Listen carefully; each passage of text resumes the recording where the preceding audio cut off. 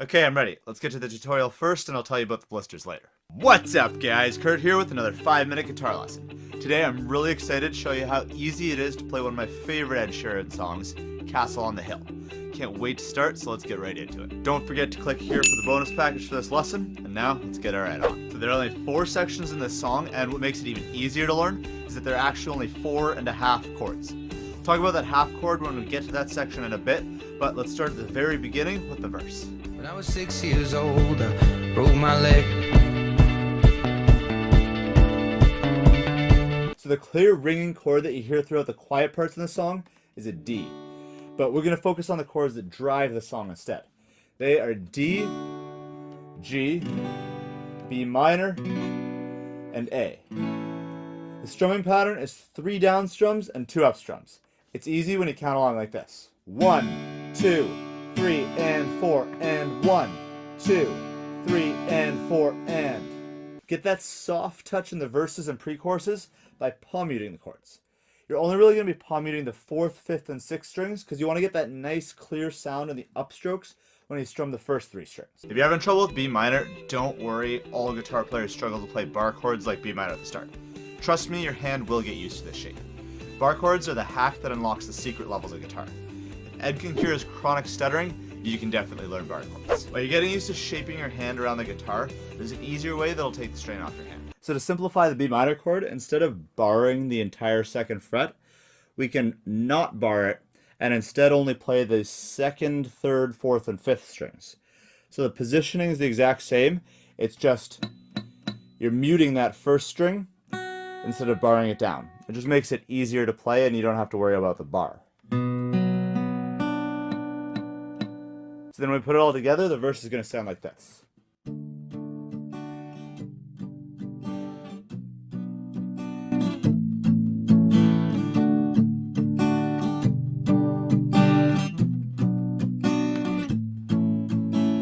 Alright, now let's move on to the pre-chorus. And that's the part that begins with the super optimistic lyric, found my heart and broke it here. Found my heart, broke it here, made friends and lost them through the years. So we're going to use the same strumming pattern in the pre-chorus as we did in the verse. The chords are the only thing that's going to change this time. Thankfully, we're taking out that B minor, so your hands are going to have a chance to recover after all that work you put in the verse. So this time, the chords are going to be G, A, D, and then back to G. This part's played 3 times before Ed changed it up a bit, building up to the chorus by changing it a little for the I can't wait to go home part. So the 4th time, you're only going to play the G and then the A. And after that, you go into the chorus. So altogether, the pre-chorus is going to sound like this.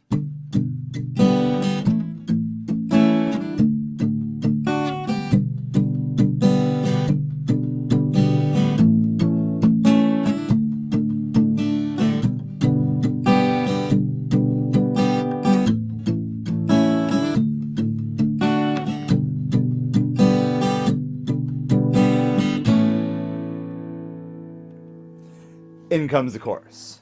Don't worry if you're not as quick with those changes as you want to be in. Practice makes perfect.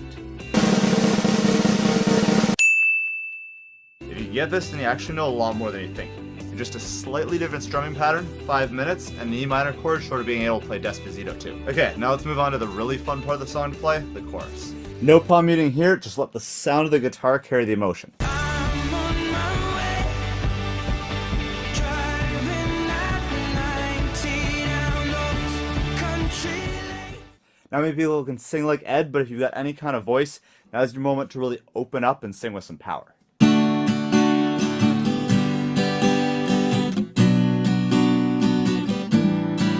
The chorus has the same chords we've learned before, D, G, and B minor, but with one exception.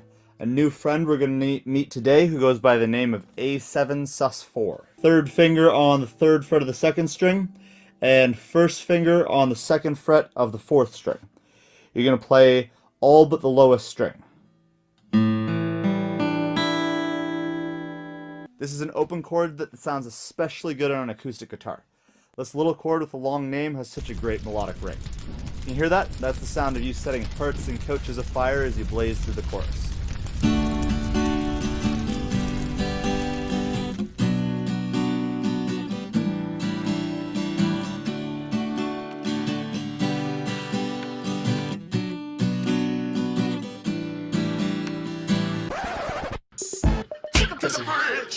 Just like Justin said, let's take it to the bridge and then we're nearly home. So timing for the bridge is going to be really simple.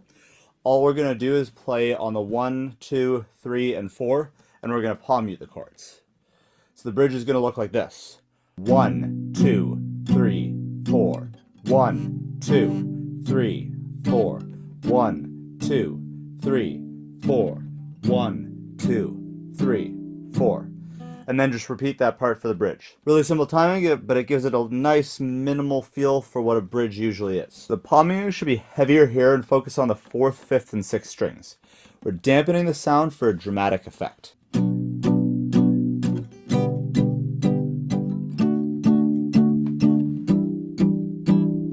It balances out the high energy of the chorus.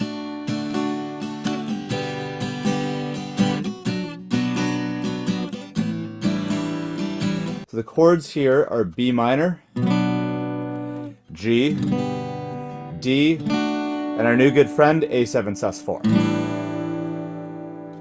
If the chord names look complicated, don't let that put you off. You can find links to resources in the description below or go back and watch one of our beginner lessons. Fun fact, Ed Sheeran loves ketchup. He's actually got a bottle of the stuff tattooed on his arm. Now all that's left for you to do is run through the different parts a few more times. Each time you play it, it'll get better and better. This is a great song to naturally train to play with varied yet easy to pick dynamics and techniques.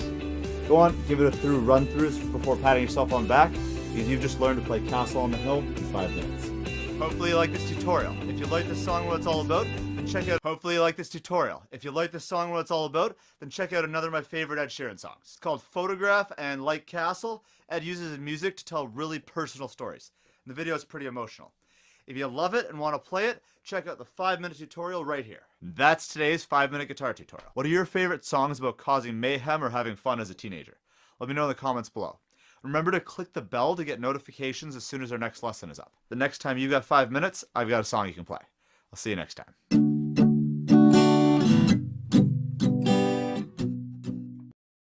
So the blister story. Me and my friends are training for an obstacle course race where it's got a run, and then an obstacle, and then another bit of a run, and then an obstacle, and so on. And it's 5 miles or 8 kilometers long. And so to train for it, we were biking across the city from one playground to the next, making up obstacles like going across the monkey bars or going up the structure or whatever. And apparently when you do enough of those, you get blisters on all your fingers. Good thing all it took is a few band-aids and I can still play guitar. And my friend said,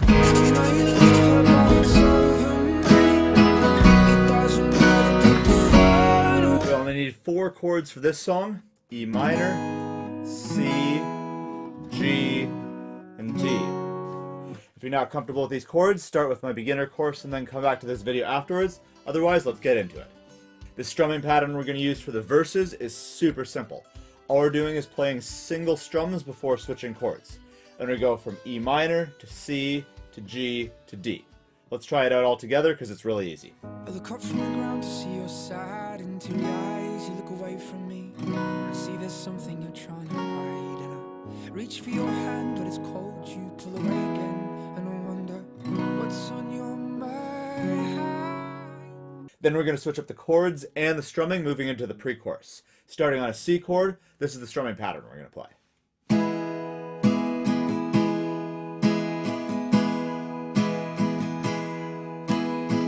So down, down, down, up, down, down, down, up. Once you've got that, our chords are going to be C to E minor, then to D twice. So all together, that sounds like this.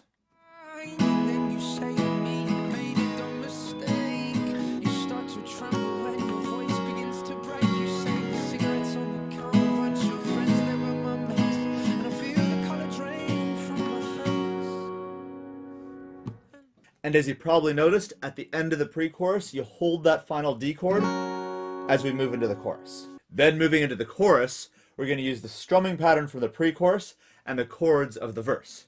So this strumming pattern on E minor to C to G to D. Let's try that out.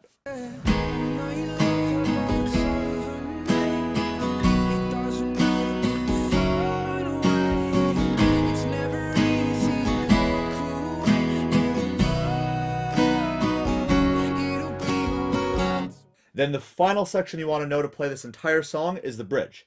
And the bridge is kind of in two parts, but we've already been over both of the parts. For the first half of the bridge, you're going to play the exact same thing we played in the verse. And then for the second half of the bridge, you're going to play the exact same thing we played in the pre-chorus. And if you can play those parts, you can play the entire song. This one's actually great for beginners because there's only 4 chords and some easy strumming. I hadn't even heard of this song until today, and I actually really like it. If I were a betting man, I'd say that I think this one's going to take off.